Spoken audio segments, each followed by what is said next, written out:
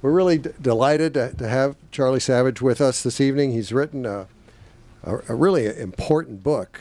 The book seeks to answer what, for many people who follow national security affairs, has been a rather vexing question about the Obama administration, namely, how did it happen that Barack Obama and his top aides, who came into office promising different approaches to fighting terrorism than the ones pursued by the Bush administration, why is it that they ended up in a number of cases actually continuing or expanding George Bush's policies? In general, Obama's policies have seemed to satisfy almost no one. On the one hand, he has deeply disappointed defenders of civil liberties on the left, who had expected him to close Guantanamo, stop the drone strikes, and end warrantless surveillance.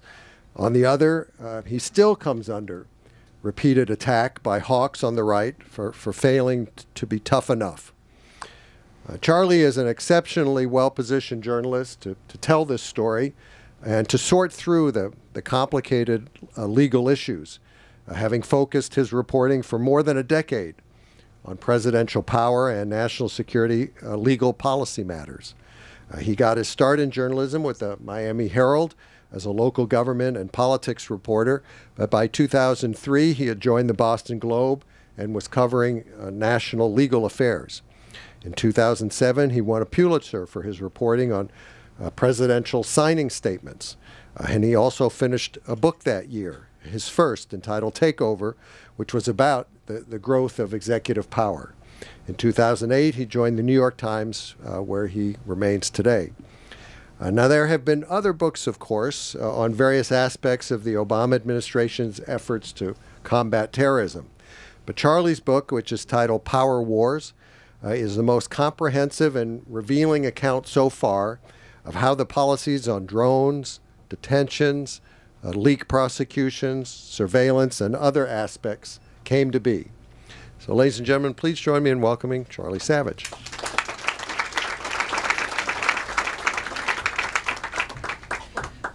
Well, good evening. Can everyone hear me okay? Thank you so much for coming out. It's really flattering. I haven't done a bookstore event yet. This is my first one. The book obviously just went on sale on November 3rd, and I've been in New York until this morning doing these sort of crazy things where you go on MSNBC and you wait there for an hour and then they ask you two things and you get off the set again. And this is really not the kind of book that you can talk about in a soundbite very easily. So I'm looking forward to just talking and talking. No, but I do want to say a few things about the book, and then we can go have questions as well. And typically in these events I've found, including with my first book, it's the question and answer, which is more spontaneous, that's the sort of best part of the evening. So I want to leave some time for that. Well, but I want to take you back right now to January of 2009. Barack Obama is sworn in as president. And he keeps saying things like the Bush administration has presented this false choice between our ideals and our security, and we're not going to make that sacrifice anymore. We're going to live up to our values. And the first things he does is he promises more transparency, and he issues executive orders closing the CIA black site prisons, banning torture, ordering Guantanamo closed within a year. And he does all this in the first 2 or 3 days in power.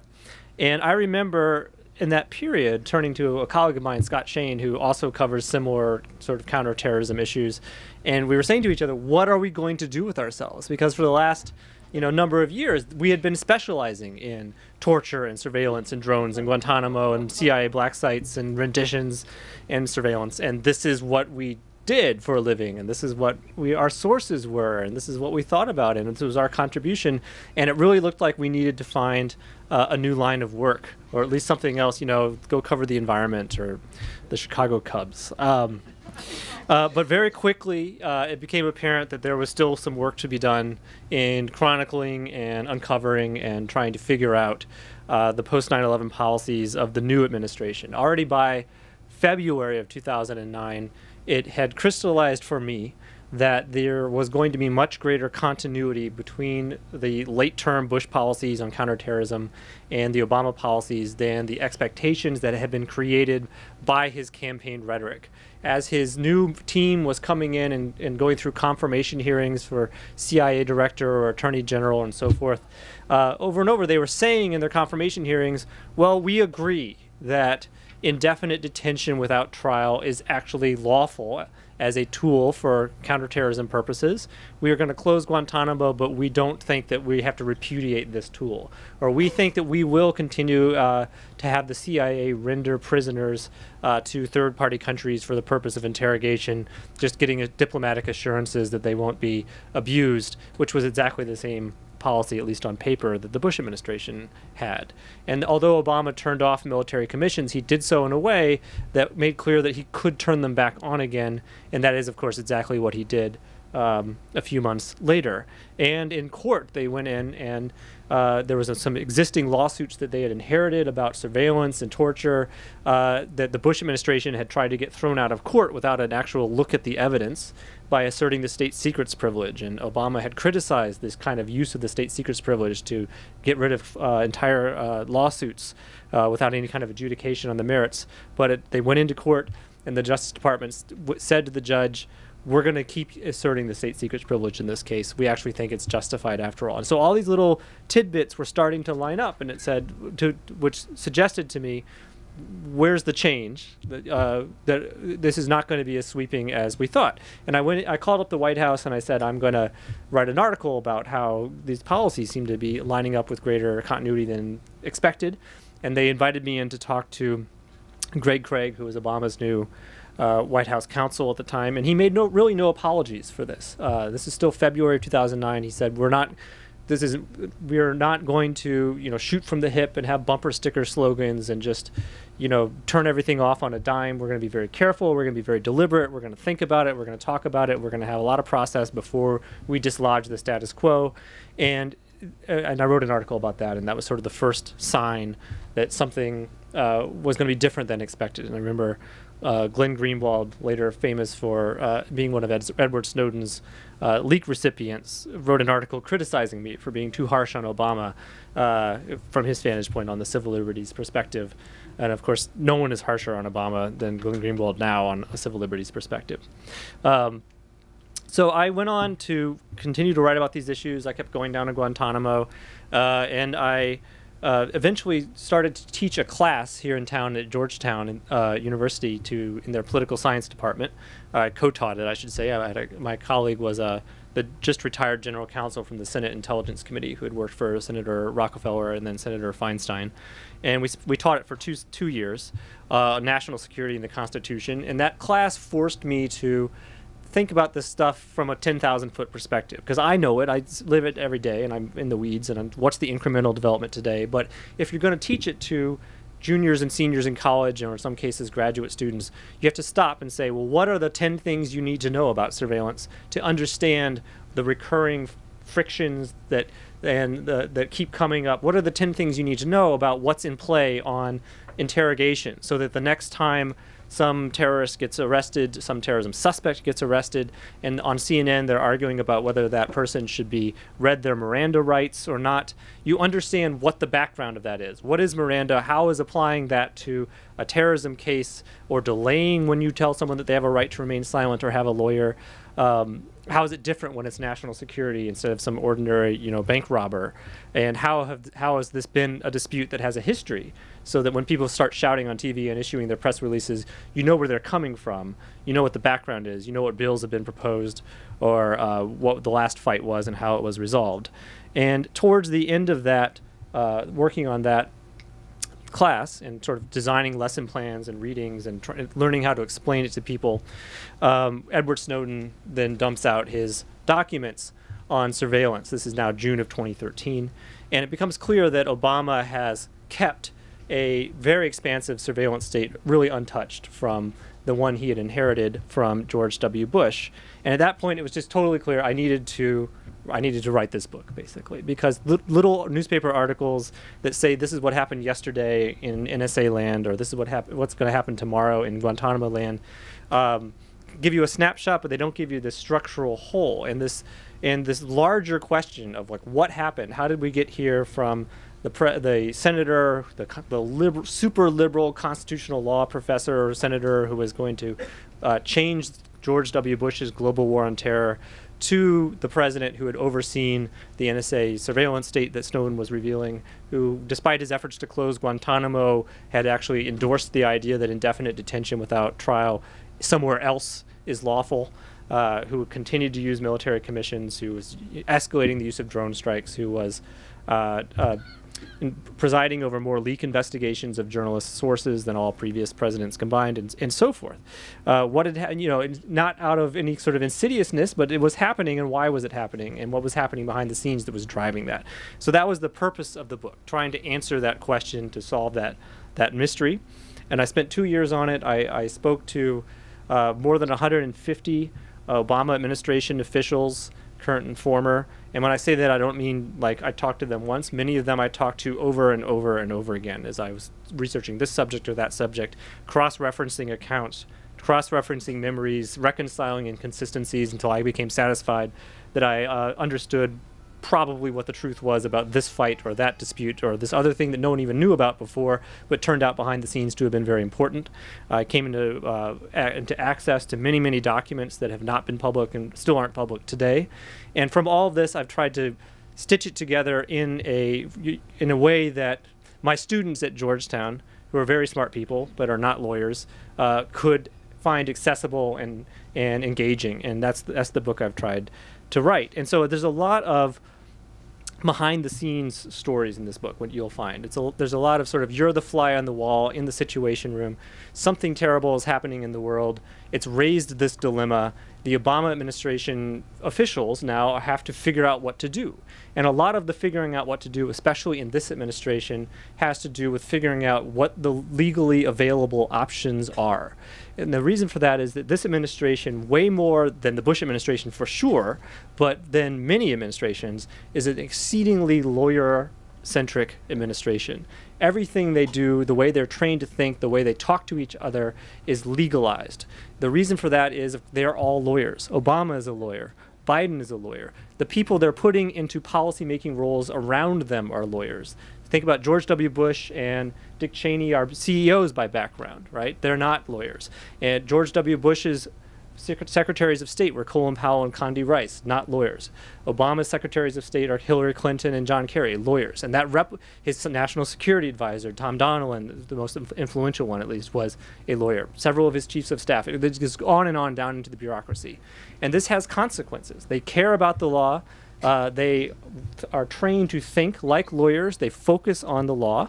And when you think about how lawyers are trained to think, this has certain consequences. So lawyers are trained to think in law school and then in practice very incrementally. They value robust adherence to process.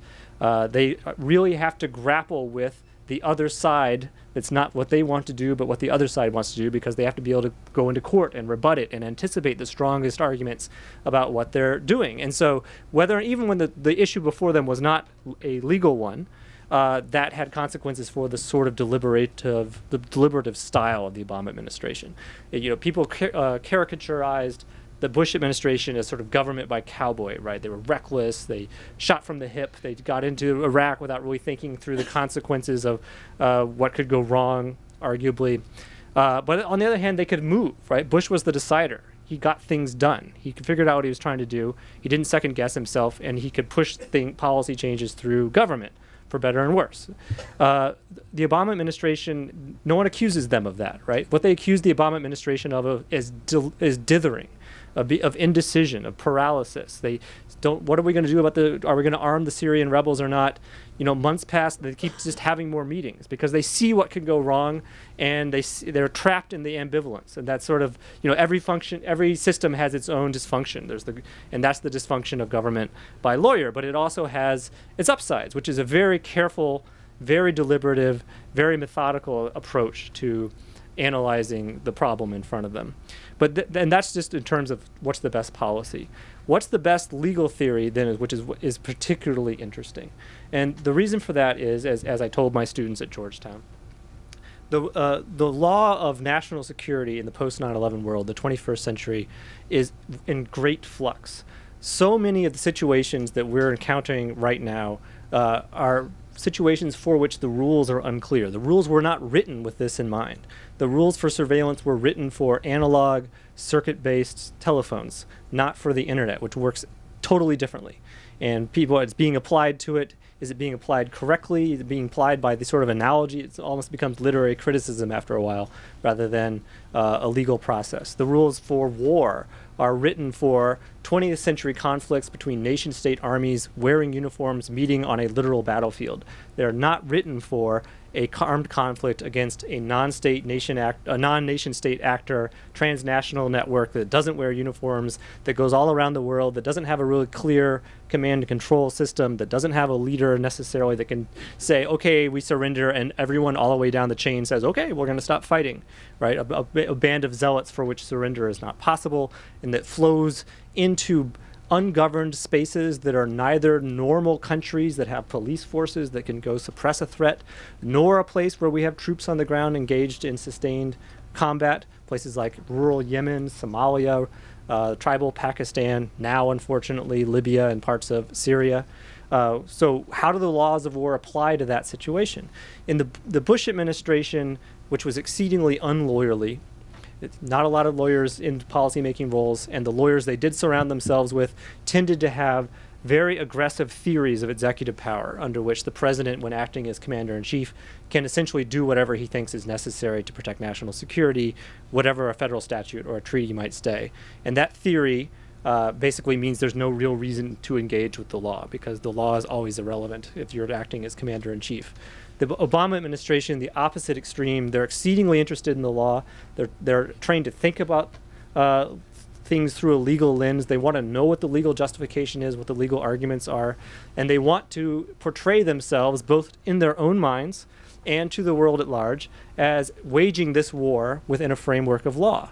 But everything is so ambiguous and so fuzzy that there's multiple interpretations often about what the rules might be, and then so pressures arise, right, to pick the interpretation that might be the most expedient one, rather than the one that might be the best one, when there's not a black and white answer. And so one of the things I kept asking all these Obama officials as I went around was, you know, if the Bush administration was going to write a 2-page memo that says, Commander-in-Chief, we're done, what's for lunch?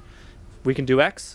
And the Obama administration spends months and they write a 200-page memo that agonizes over all the permutations and has all the footnotes, but at the end of the day they still say we can do X.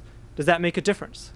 What's the difference with that? And some people would say there is no difference. It's just, you know, a bunch of legalistic nonsense. I got pushback from that notion, though. Part of what the answer was, well, sometimes it does make a difference, because in fact the lawyers do say no occasionally, and I found some examples of that, not many, but some, which you'll find in the book.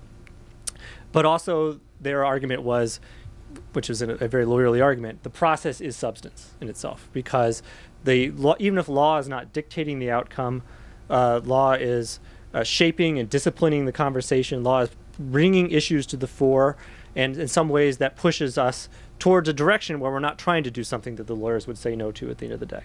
And so when they're deliberating about what to do about the discovery that Osama bin Laden is living in this compound in Abbottabad, for example, one option is to bomb it to smithereens, and in such a way that if there's any tunnels underneath, they would be destroyed too. The problem with that is that's going to kill dozens, perhaps hundreds of innocent people in the neighborhood in which this compound is embedded. Now, in war, you can kill civilians. You can kill innocent bystanders. That's one of the harsh rules of war, and that's one of the reasons human rights people don't accept the notion that this is a real war. The Obama administration does accept the notion it's a real war. So in a war, you can kill bystanders as long as it's necessary and proportionate to the military objective. And the lawyers were prepared to sign off on quite a lot of civilian deaths to get bin Laden, because obviously getting bin Laden in the 9/11 war would be a huge military objective. But just the fact of discussing this and trying to work through, well, how much civilian bystanders deaths are justified, how much would be too much, they never really got to the point where they had to say yes or no, because it focused the conversation on this was going to be a bloody bombing. And Obama decides, we're not going to do that. We're going to do something else. We'll either do a drone strike or we'll do a raid. And so it pushes it away from a place where the lawyers had to do something extreme, but the law still had an influence on how that played out. Another way that another sort of insight that arises from all the sort of insider stories that I uncovered for this book is that they don't accept the notion that, as sort of ACLU types would contend, Obama is acting like Bush when he does things like use drones or have this warrantless surveillance program continue or use military commissions and so forth. And in hindsight, it's easier to see now than it was during the Bush years that among Bush's critics, mostly Democrats, but also some libertarians on the right, there were two very different strands of criticism or of objection to what Bush and Cheney put in place following 9/11. There was a civil liberties critique and a rule of law critique. The civil liberties critique said these policies are inherently wrong. The state should not have the authority to do this vis-a-vis the individual. Right? The state should not have the power to wiretap without going to a judge and showing probable cause. The state should not have the power to put someone on trial in a military court without all the rights of a normal court. The rule of law critique says is agnostic about whether these are the right policies, maybe with the exception of torture, which is always wrong.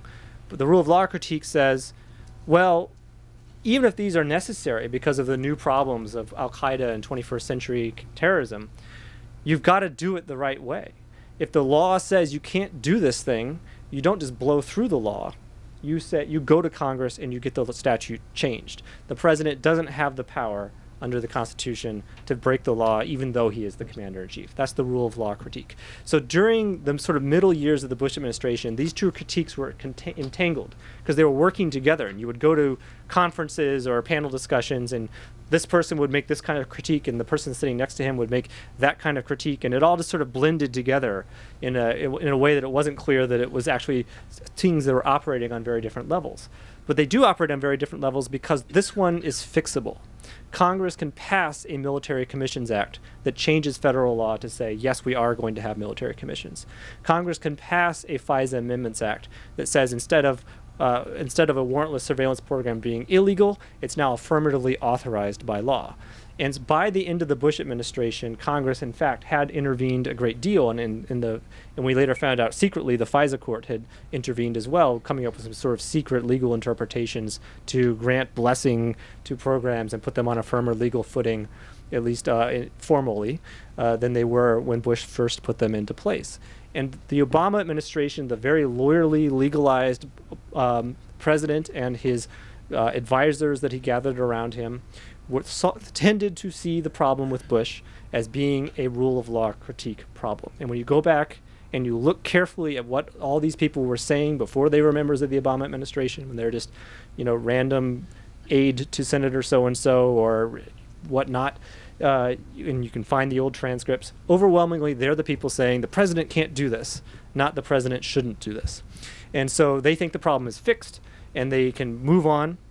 One story, and then I'll stop soon, that illustrates this quite vividly, I think, is the story of the briefing that President Obama received in February 4, I think it was, 2009. So he's been president for about 2 weeks at this point. And he's going to get a briefing in the Situation Room from members of the permanent security state that stay on from one administration to the next, the FBI, the Defense Department, the NSA, the CIA, about all the surveillance programs that he has inherited that he doesn't know about yet. Of course, he knows about the warrantless wiretapping program because my future colleagues at the New York Times had exposed it, but there's all this other stuff he doesn't know about that we know about now because of the Snowden leaks, including that every time an American sent an email or dialed a phone call, the government was collecting and keeping a record of that communication. And so he sits in there and he comes in, that he's late. It's like a weird day for him. Dick Cheney's been attacking him already, which is sort of breaking with protocol that the old guys usually don't say anything about the new guys for a while. Later that day, he's got to go talk to some family members of victims of 9/11 and the Cole bombing who are pissed because he's turned off the military commission and they wanted justice and what's happening. So he comes in, he's chomping nicotine gum. He's so stressed out and he's thinking about Dick Cheney attacking him and this meeting he has to have later. And the top lawyer for the intelligence community briefs him on all these programs. He said, this is what you've got. And by the way, these programs are critical to protecting national security and preventing an attack, the kind of attack that the family members he's about to meet suffered from, the kind of attack that Dick Cheney's saying is going to happen because he's taking away CIA black sites and so forth. This is critical to stopping that. By the way, also, it's legal. It was put in place without legal authority under George W. Bush, but now the Congress knows about it. Now the Intelligence Surveillance Court is issuing orders and overseeing it. It's normalized, and we think it's really important. There's some problems with it. We're fixing those problems, and it's all good. And Obama says, I'm comfortable with what you're telling me, but I want my lawyers to take a look. And he points to Greg Craig, that's the new White House counsel I mentioned I came in and talked to a couple weeks after that. And he points to Eric Holder, who just got sworn in a couple days before that. And so they're supposed to go just make sure that it's okay. And they're also fine with it. And I talked to them, and so it goes on, basically, right? That's the point where he decides this is not a fight he's going to pick with the surveillance state. He's cool with it. And then 4 years later, the Snowden leaks happen, and then he has to grapple with whether he's going to reform it or defend it or what. Most of the people I talked to for this book, I talked to on background, and most of it stayed on background. So you have to sort of trust me that I'm not being misled, and you should always take it with a grain of salt when you don't know what the sourcing is. But I did talk on the record to Greg Craig about that meeting and why it was he thought it was okay. And he said to me, well, he was a former federal defender, and Eric Holder is a former prosecutor. They're used to cases in which there's PIN registers involved. That's a device that the police put on to log a suspect's phone calls, who they're in communication with, not what's said, but just who they're contacting. They know that in 1979, the Supreme Court had ruled that the Fourth Amendment does not apply to that kind of a communication. So the constitutional issues have been settled long ago. That case involved one person's calls for a couple days, not everyone in the country's calls for 5 years. But the reasoning, but it's not a joke, because the reasoning behind it didn't turn on how much. It was just once you expose who you're talking to someone else, you don't have a privacy right over it anymore. And when you expose it to the phone company, that means you don't have an expectation that no one's going to know that you did that. So that's true for all of us, not just the criminal suspect. So they thought the constitutional issues had been settled long ago. It was really important now that the intelligence court had gotten involved and there was legal process, and this did not seem to be a rogue program. And so it was just important to make sure that it was fixed so that it lived up to the rules the intelligence court had set for it. And so that's what happened. And that explanation, of course, is a rule of law explanation. That's the lawyer's way of looking at, here's this radical program, what might be the problem with it? Well, the problem might be that it's illegal or unconstitutional. No, it's not. Okay, we're satisfied. And of course, once Edward Snowden reveals that program in June 2013, there's an eruption. There's an eruption on the left and the right across the board of people who don't really care that the intelligence court has said it's okay. They don't really care that there's a clever interpretation of the Patriot Act that putatively makes it something that can be done. They don't really care that the intelligence committees know about it. They don't want it to happen, right? They think it's un-American for the government to be keeping a track of everyone's phone calls. And that's just not a question that was asked, because it's a lawyerly administration, and they thought that the rule of law critique was the one to bring to bear on these hard questions. So my last sort of anecdote, and then we'll go to questions, is regarding a sort of very different issue, one that's not just about post 9/11, but is about national security and presidential power in general, and that is war power. Obviously, my title is slightly a pun on the idea of war power. Power wars, in this case, though, also meaning the struggle over what the power should be and how much power the president has. One of those is, when can the president start a war without getting permission from Congress? In 2007, when I was still at the Boston Globe, I conducted a survey of people who wanted to be president. I had just written that first book about George W. Bush and Cheney and their expansion of the presidential power, and it was this same moment that we're in right now, 8 years later. Debates were happening on TV. And the debates sucked from my point of view because they weren't asking any of the questions about presidential power and surveillance and military commissions and Guantanamo, the stuff that I at least was passionately interested in. The debate moderators just seemed incapable of focusing on that. And eventually my wife, who's in the audience here, said, after hearing me complain one time too many, said, "Why don't you ask them if you think that someone should ask them?" And I was fortunate at that point to work for the Boston Globe, which has a moment of tremendous influence in presidential politics, which is right before the New Hampshire primary. It's the most important paper for the New Hampshire primary. And so you have this moment of leverage where people care about the Boston Globe and pay attention to it. And that was when I put out the survey. And I got great responses from both parties, including from future President Barack Obama. And one of my questions had been, when does the president have the authority to bomb another country without going to Congress, absent an imminent threat to the U.S.? And he had a very law professor answer. He said the Constitution does not give the president the authority to bomb another country without going to Congress, absent an imminent threat, period.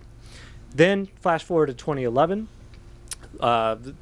The Arab Spring happens. There's a rebellion in Libya against Gaddafi, and the United Nations Security Council has authorized a no-fly zone use of force to protect the civilians in the city of Benghazi, whose Gaddafi's forces are sweeping towards, and he's threatening to basically kill them all. And at that moment, Congress is a mess.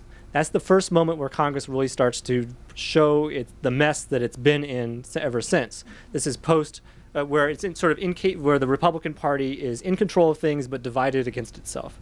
So the Tea Party midterm has happened, and the sort of very conservative faction in the House that doesn't want to raise the debt ceiling or keep the government open unless the Obamacare is reversed and so forth, are preventing action. And there's been a series of very short bills in which Speaker Boehner has had to rely on Democratic votes to keep the government open for like another week and another week. And it's incredibly bitter and it's exhausting. And all the members are leaving town already just at the moment when the UN says, okay, as a matter of international law, you guys can go protect Benghazi. And Obama is faced then with a dilemma. He can stick with his old principle, as articulated in that survey, and do nothing, and allow Gaddafi to slaughter all these civilians, or because Congress has not affirmatively voted to give him the authority to intervene. Or he can violate that principle, and he can, launch a no-fly zone, which NATO can't really do without us, and save these people. And sort of Soto voice, the leaders of the Republican Party at least are saying, yeah, okay. And the signal seems to be, do it. Just do it. Just do it. And there had been a resolution in the Senate sort of supporting the idea of a no-fly zone, but there hadn't been an authorization. So he does intervene, and he violates that principle, but he saves Benghazi. Of course, Libya becomes a mess anyway. It's more of a slow-motion humanitarian disaster. But that gave, and the people in Congress complain about it, but really nothing happens. And I think that's the pivotal moment for me in the book, in tracing out his evolution towards being more and more willing to act unilaterally as the foil shifts from being Bush and Cheney and their expansive view on executive power, and he wasn't going to be like them, to the foil being the quote-unquote obstructionist Republican Congress, and he was going to get things done notwithstanding their dysfunction in his eyes. And he's kind of learns that if he just acts, they'll complain, but they won't really do anything, or he can litigate and he can still get things done. And that becomes more and more aggressive, especially in domestic policy in the years that followed. But in flash forward again to 2013, and now it's in Syria, he has said to Assad's forces, if you use chemical weapons, that's a red line for me, I'm going to get you. And they do use chemical weapons, and the whole world thinks he's about to bomb Assad as punishment for this norm, when surprising everyone except his own lawyers who'd advised him to do this, he stops and he says, I'm going to go to Congress this time. And I had this scene where he takes this 50-minute walk in the Rose Garden with Dennis McDonough, who's now his chief of staff, and he comes back and he gathers his aides and he says, we've got to get away from Congress just not being involved in this stuff. We have to force them to. And by the way, remember what I said in 2007 to the Boston Globe. I agree with that guy. I agree with the guy who said that. So you see him sort of waffling or struggling even within himself between these sort of pragmatic demands of the actual responsibility of the office versus the abstract ideals of how the law is supposed to work. And eventually, of course, that crisis is resolved. The final chapter of it is in 2014. when the Islamic State kind of sweeps out of Syria and starts taking over swaths of Iraq, and he's going to bomb them to first protect some people on a mountain and then more generally. And he's faced with the question, do I say that this is a war, in which case I got to go to Congress, but once again, Congress does not seem to be capable of actually passing anything that I ask for. Or do I do nothing because they're paralyzed, therefore the United States is paralyzed? Or do I come up with, and then the lawyers say, well, we have a theory. The theory can be the Islamic State is kind of like Al-Qaeda. And so you can just say that their existing authority from 14 years ago to go after the perpetrators of 9/11, you can use that for a war now in Syria and Iraq against the Islamic State. And that theory, and that's what he does. And that theory gets greatly criticized, but it is a theory that allows him to at least say, I'm acting with congressional authorization. I'm not going to have the same issues I had with Libya, and the United States is still going to try to, do something to stop this very bad thing that's happening in Syria. These are the sorts of dilemmas that they faced all the time, and this lens of what is our authority, what are the rules, how are we going to publicly justify this, is the sort of disciplining lens they brought to all these conversations. And so when you read this book, as I hope you do, and I'm so glad to see such a good turnout tonight, I hope that part of the takeaway you get from it is just how fascinatingly interesting this period of time is. With all the rules in flux, with the stakes so very high, even people who are on the same team and share the same ideology in general can't even agree with each other most of the time about what the rules should be. But we're obviously in the transitional moment. We're moving towards what America is going to be like in the 21st century. And this book hopefully is a record and an explainer of how we got here and where we might be going. So thank you very much.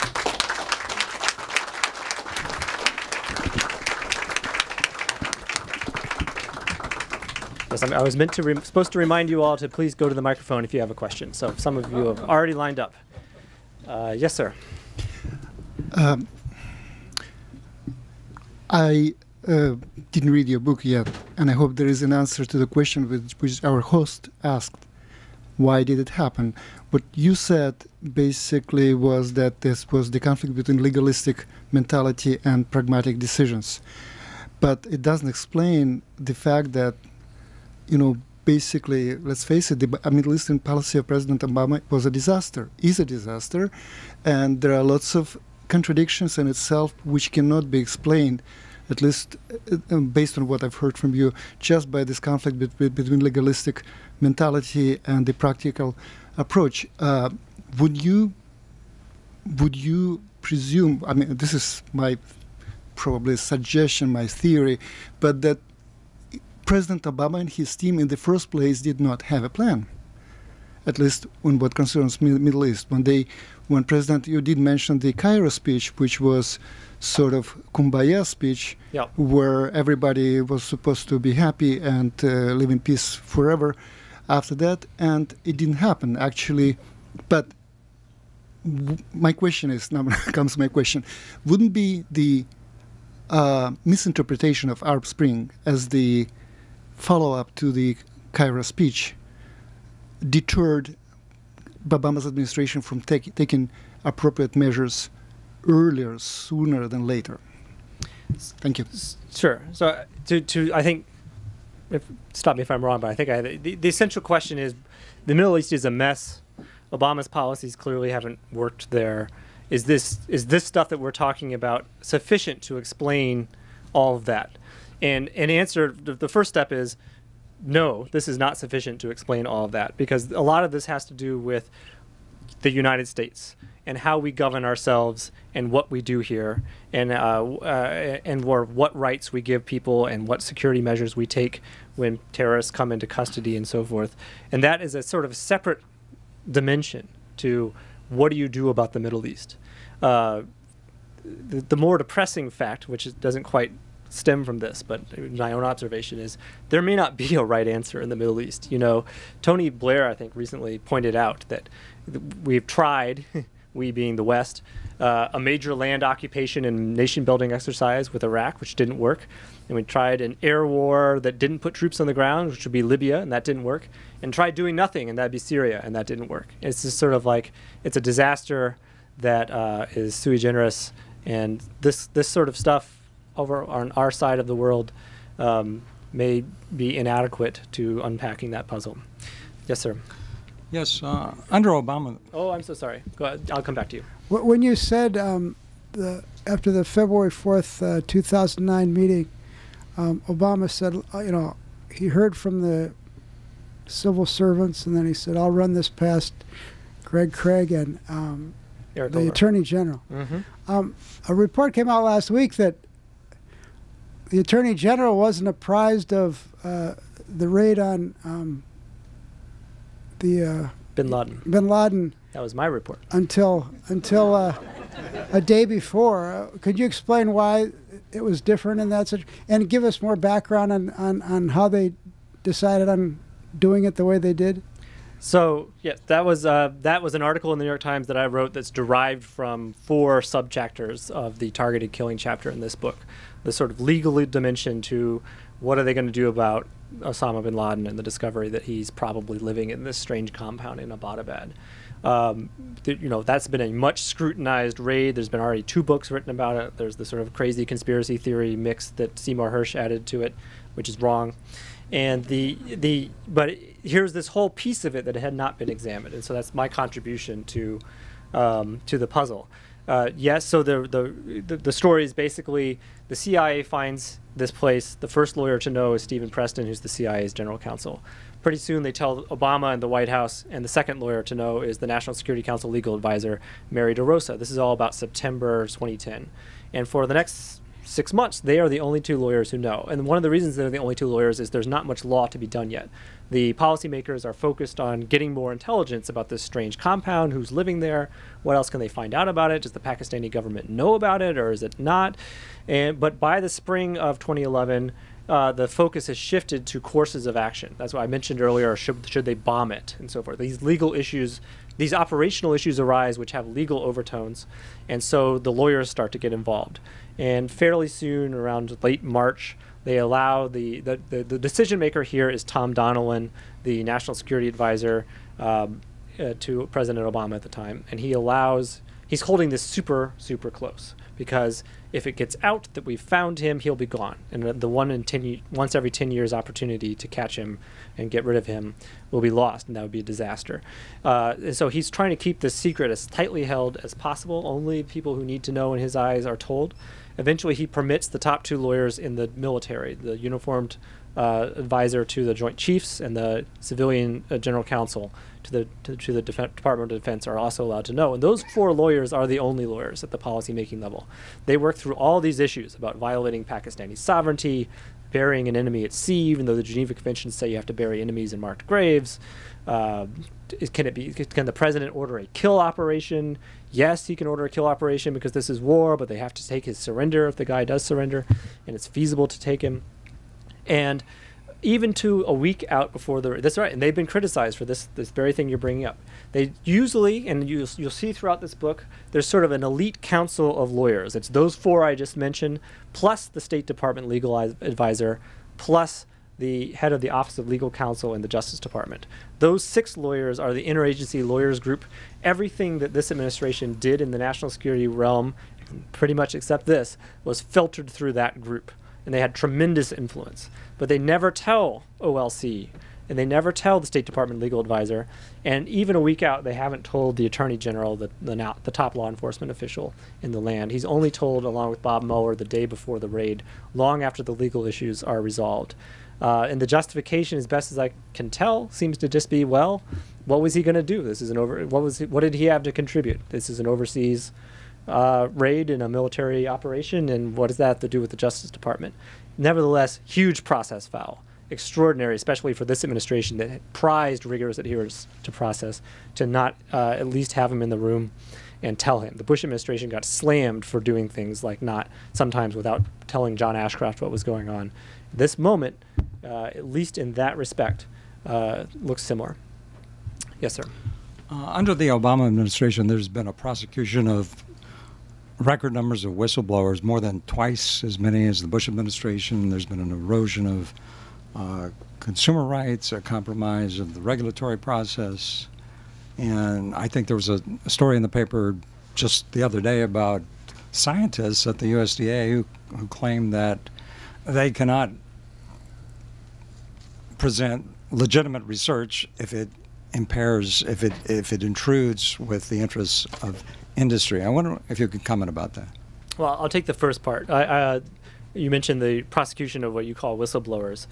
This administration has prosecuted 9 people for unauthorized disclosures of information to the press for public education purposes. I would quarrel with calling them all whistleblowers, but clearly some of them were, and others were still just letting people know about interesting, important things, even if it wasn't waste, fraud, and abuse. The reason that number, 9 criminal leak prosecutions, is so extraordinary is not just the Bush administration. 3 in American history, from George Washington to George W. Bush. So we've gone from 3 in American history to 9 over 6 years.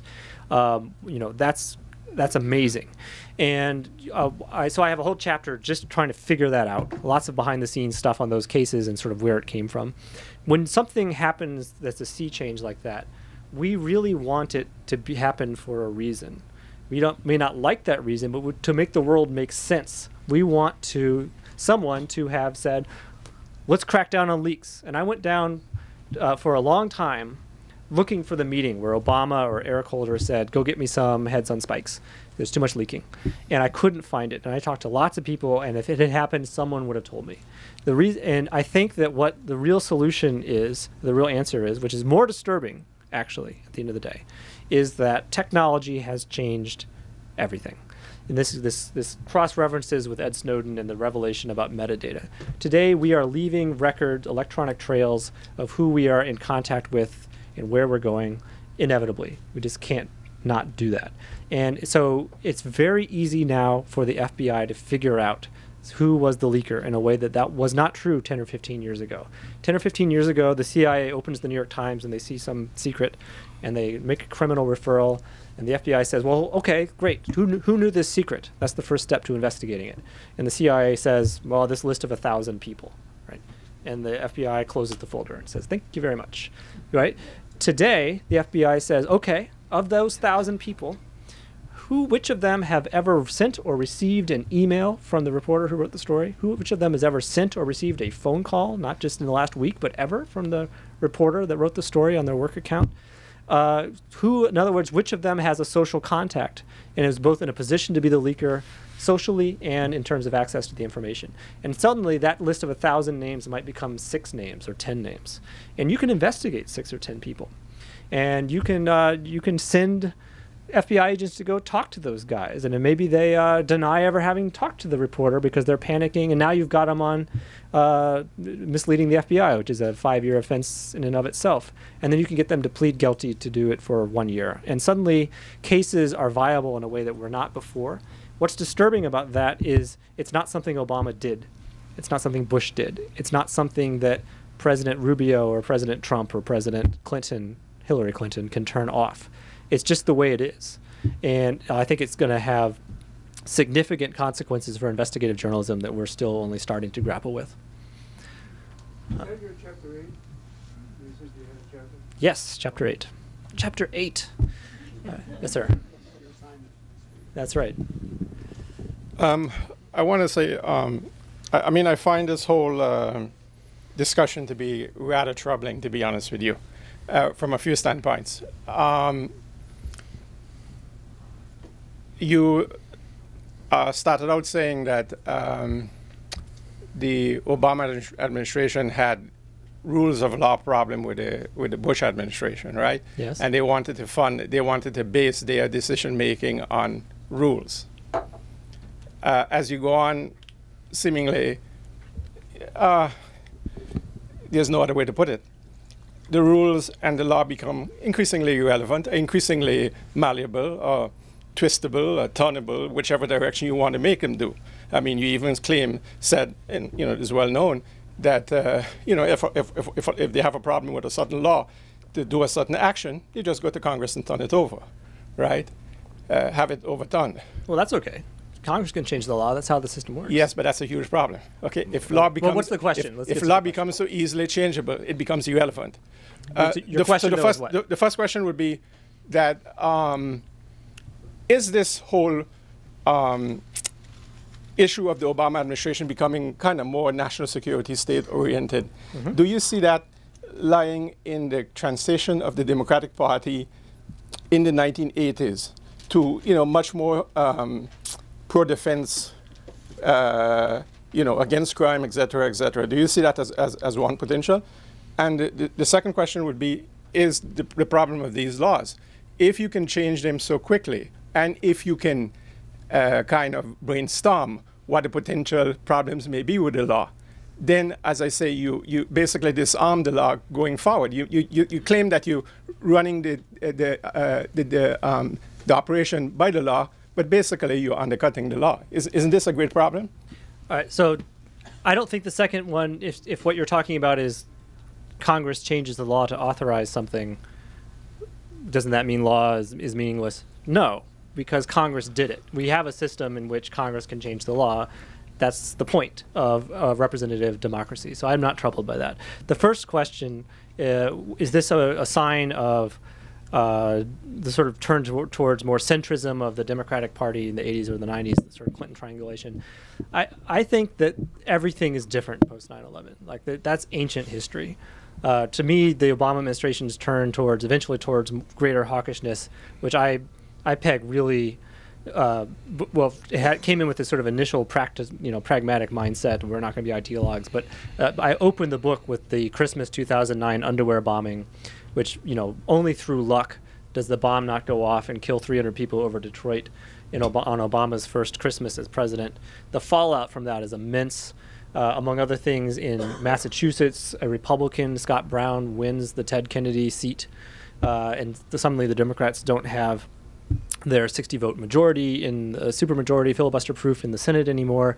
And the fact that a Republican could win in Massachusetts of all places is just stunning to them. The polling data shows that it was the terrorism issue and reading Miranda rights to this terrorist that got Brown more traction than anything else. They see before them, 1 year after the historic sweeping victories of Obama, that he could be a failed one-term president, that everything they want to do, not just in national security and sort of right-sizing the Bush war on terrorism, but on healthcare reform and the rest, could just be totally destroyed if there was an attack, and that actually succeeded on his watch.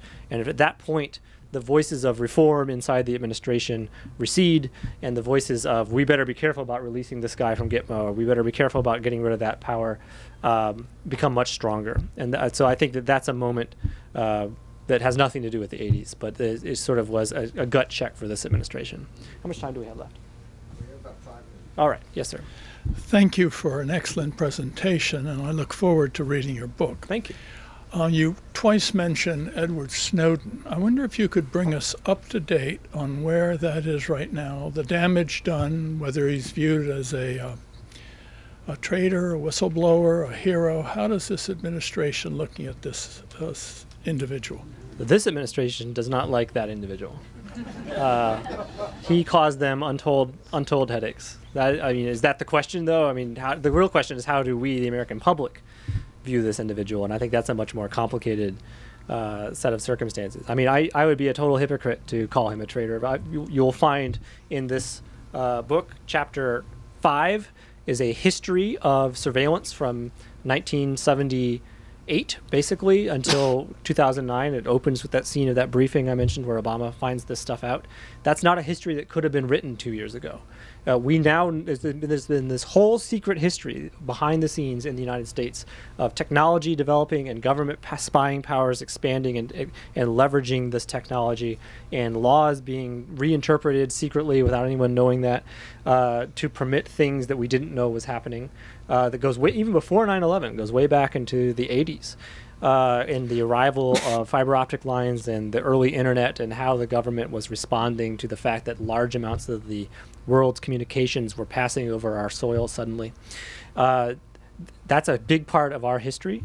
Now it can be told. What I did was I tried to take all this information that he leaked, but also that the government declassified in response to his leaks, or in response to Freedom of Information Act lawsuits, many of which I filed, but it's all sort of out there in piecemeal form, and I tried to bring it together into a coherent story, a narrative, with some new reporting to fill in the blanks, so that at least people can now understand what this dimension of our country has been for the last 30 years, which had been completely hidden from us.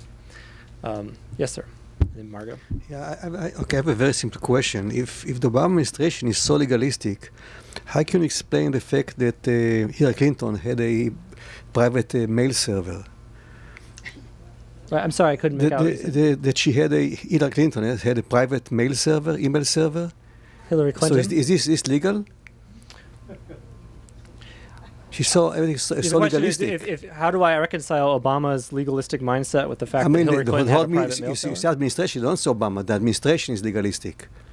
Well, I'm not actually obviously having a private mail server was in hindsight an incredibly stupid thing for her to do, and a hugely self-inflicted wound that she's still staggering from. I'm not actually sure that it was illegal, and we'll see. Margot. So thank you for your amazingly invaluable work. But so I have a question about your interpretation of why the Obama administration took the approach that they did.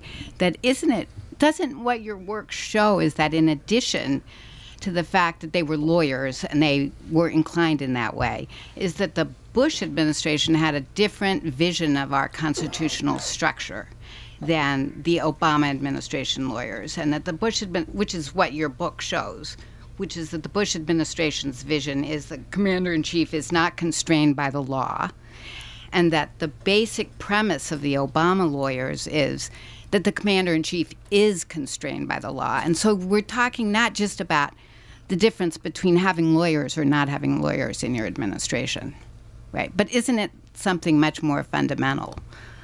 Well, I think it's all of the above. Yeah. And of course, it slightly oversimplifies to think. I mean, I think that even the Obama people would say there are some things that are exclusively the president's to decide. It's just that circle of things is much smaller in their world, although maybe it's getting bigger now than it was in 2009. But it's much smaller in their world than the sort of David Addington, John Yoo view, which is so sweeping that it made these other considerations almost irrelevant. But I don't think it's a choice between one or the other. It had these specifically legal dimensions that mattered for why is it worth arguing about these things and writing memos about these things, and it separately had this sort of cultural mindset about how you think about problems and what you're focused on and what you bring to bear, and whether you're a snap decider or a deliberative to a fault kind of But doesn't it have a constitutional theory at bottom, and the two constitutional theories are different? Oh, sure. Yeah, that's all. Okay.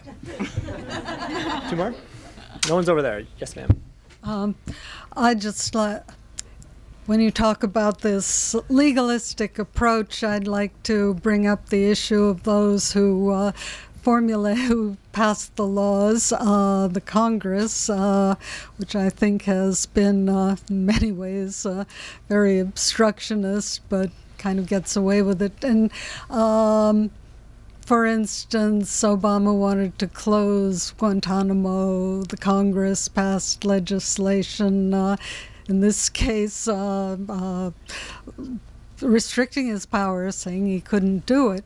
On the other hand, when the Syria issue, he tried to actually go to the Congress and get a declaration of war, and they refused to do anything. So how does that fit into your views about the legalism and the ways? Well, so the problem is it's hard to get Congress to act, and it's hard to get Congress to affirmatively do something, especially now that it's under Republican control and Obama asked them to do it, for political reasons. Mm-hmm.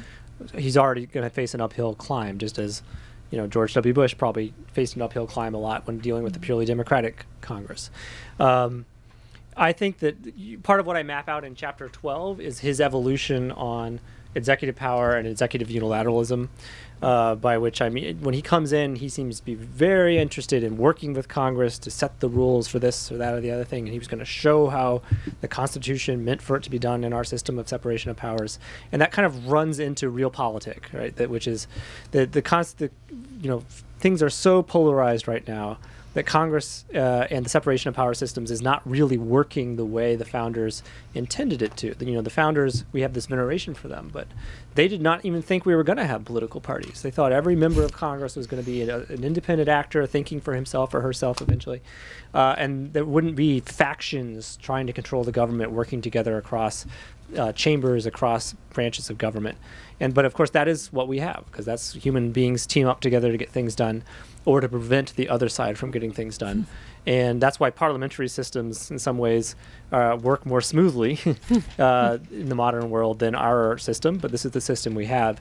Over time, Obama, as I mentioned before, the foil shifts from not being like Bush to trying to get things done, and despite the Republican Congress, and he becomes more and more aggressive in, say, sort of stretching his legal authorities or using ones that previously had been used this much, but now he's going to use that same power this much. And he still has a year to go in office. And I think I wrote an article a couple of days ago about Guantanamo and whether if Congress refuses to lift the restriction on bringing prisoners into the United States to be held here, whether in the end, he'll face a dilemma. He'll either have policy failure, and history will say he said he was going to close Gitmo and didn't, or he'll close it unilaterally in the teeth of a statute, which is sort of a George W. Bush type thing to do, and history will say he did that. And I'm not sure either of those options seems probably particularly attractive to him at this moment, but he's going to have to do one of them if Congress doesn't budge. So you get the situation where I'm sorry, I was just going to say where he's accused of being weak and a czar at the same time. Right. Last question. Yes, ma'am. Follow-up question on Edward Snowden. What's going on? Obviously, the administration, as you said, is not happy. How are they going to bring him to justice in their eyes? Or what's going on with their... It seems totally frozen to me. Edward Snowden is living in Russia. Right now, right. Vladimir Putin is letting him live there. As long as that remains, that remains. That could remain a long time, or Putin could trade him away for something tomorrow, right. And then he'd be screwed. He's living in a very precarious situation at the whim of a sort of, not particularly nice person. So, but if they wanted to get him, they probably could. They couldn't get him now. He's in Russia. Yeah, what are they going to do? But if Putin wants to expel him from Russia, or trade him for some other policy goal, then suddenly he would be prosecuted. Yep. All right. Well, thank you all very much. Appreciate it.